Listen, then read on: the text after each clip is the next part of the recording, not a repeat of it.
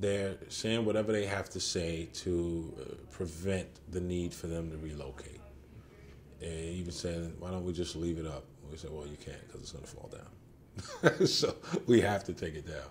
It would affect the surrounding areas because of the amount of land it would eat up. If you're facing south, to the immediate left of the viaduct, you have the new cancer center that the state and upstate just put a lot of money into right next to the highway.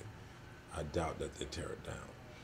On the other side, you have the federal housing project right next to the highway.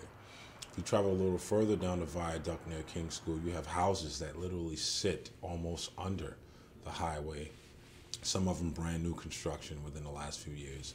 And then you have, Jefferson Towers, Townsend Towers. So it would most certainly negatively impact those people, forced relocation, the destructions of newly renovated buildings or brand new buildings, and again, the reduction of the amount of property taxes that the city could collect.